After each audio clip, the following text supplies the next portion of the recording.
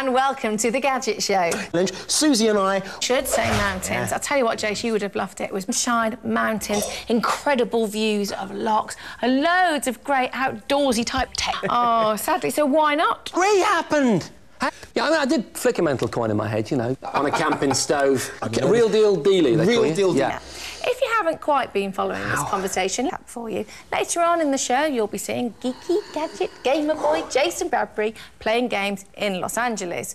But now you're about to see wild man, real dealie, probably some top, up a mountain somewhere in Scotland. And because it was a challenge, you know, I popped along as well.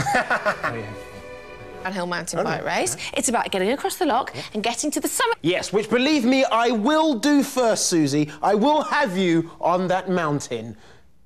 Yes, there was. There was the rule, for example, that whoever planted the flag at the top first would be the winner. Also, the rule that at some point during the challenge, you had to take off your top at least once. Not only is that in the rules, ladies would have had it written into the contract. Oh, yeah. The best gadge. Nice use of the word gadge, Susie. Watch it. And I was shattered. Oh, yeah. Why don't you just rub it in my face? Goodness me.